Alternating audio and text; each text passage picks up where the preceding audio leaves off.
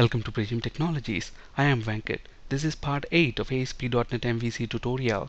In this video, we'll discuss data access in MVC using Entity Framework. Please watch part 7 before proceeding with this video. Now, the controller responds to a URL request, gets data from a model, and then hands the data over to the view. The view will then render the data. Model can be either entities or business objects. And if you remember, in part 7 of this video series, we have built this employee entity which is going to act as the model in our MVC application. And if you remember, this employee entity is actually residing within the models folder of our MVC application. So here we have this employee class with this 4 auto-implemented properties.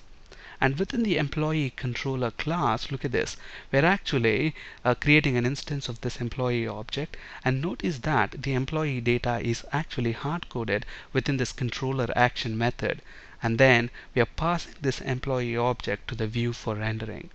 Okay, but in reality we actually retrieve the employee data from a database table. So here I have this table tblEmployee, so we want to retrieve data from this table and then build our employee model object and then hand that employee model object to the view, which will then render that employee. Okay, so let's see how to retrieve employee data using Entity Framework. Now, if you remember, your models can be either entities or business objects. In this video, we're going to use this employee entity and we're going to retrieve data using Entity Framework. In a later video session, we are going to discuss using business objects as our models. If you remember, business objects contain both state and behavior. Okay, so obviously in this video we are going to use Entity Framework to retrieve data from this table tblEmployee. Obviously, to do that, the first step is to install the Entity Framework, and the easiest way to do that is by using NuGet Package Manager. So let's flip to Visual Studio, click on Tools, select Library Package Manager, manage NuGet packages for solution. So this should open up NuGet Package Manager, and look at this. At the moment, it's showing all the packages that are available for installation. Now, on my machine, I have Entity Framework already installed, and that's why I have this green tick mark here. If I don't have this installed on my machine, then I get a button like this, Install.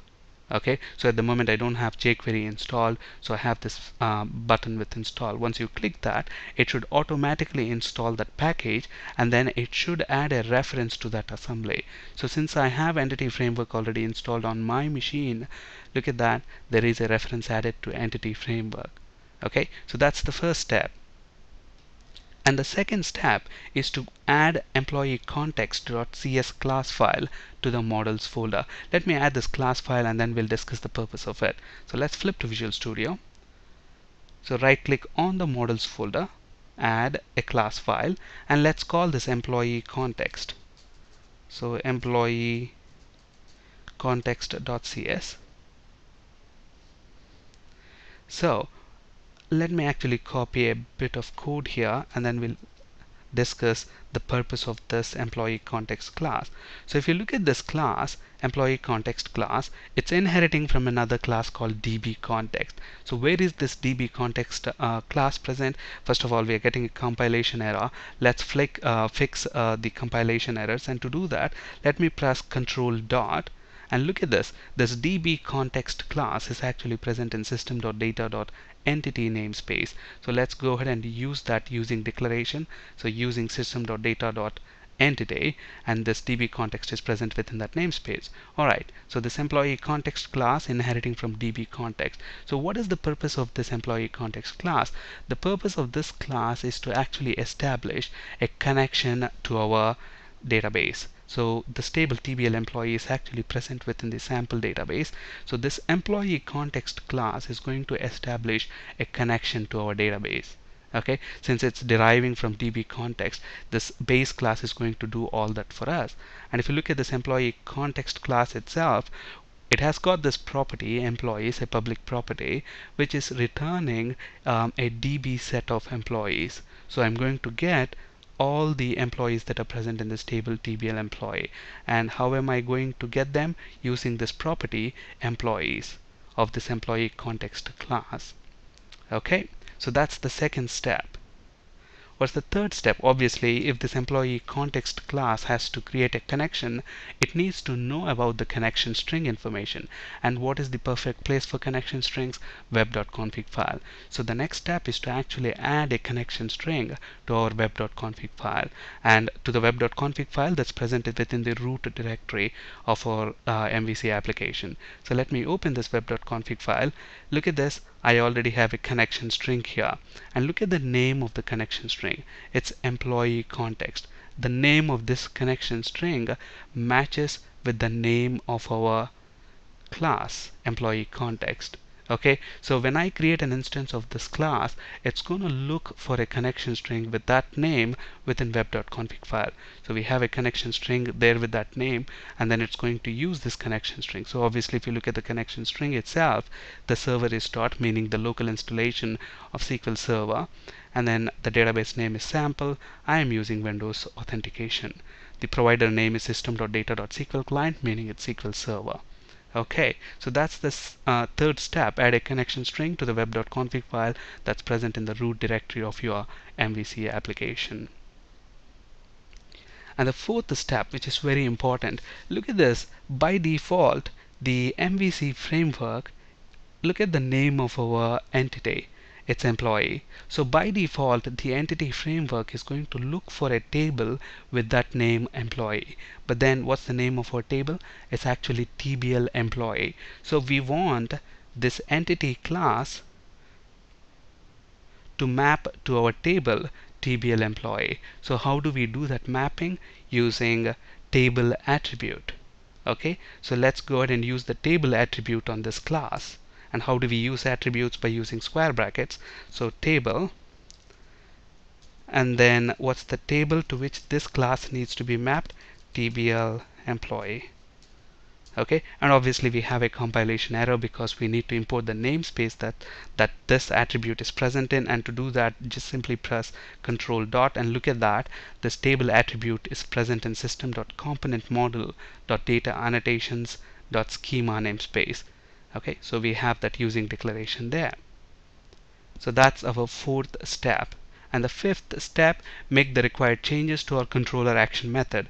So at the moment, if you look at our employee controller action method, we have the employee data hard-coded there, and we don't want to do that. We actually want to retrieve the data from this table tblEmployee. So obviously, to do that, the first thing to do is to establish a connection to the database. And how are we going to do that?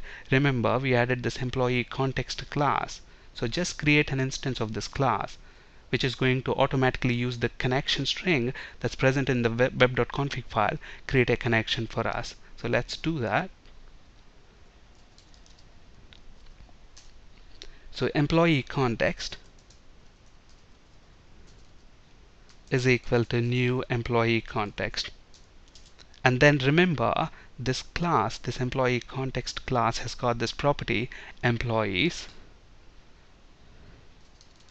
So employee context dot employees property, which is going to return list of employees, all the employees, the DB set of employees that's present in this table. But remember, what I want to do is I don't want all employee details. I just want one employee detail. Okay, so how am I going to get a specific employee details? What I'm going to do at the moment is, to this controller action method, I'm going to pass in a parameter with name ID, which is going to be the employee ID for whom I need the information. So I'm going to filter the employees based on the ID that comes into this controller action method. So I have the list of employees here. From this list, I'm going to get a single employee. Look at that. I'm actually using a link query here. So I'm going to get a single employee.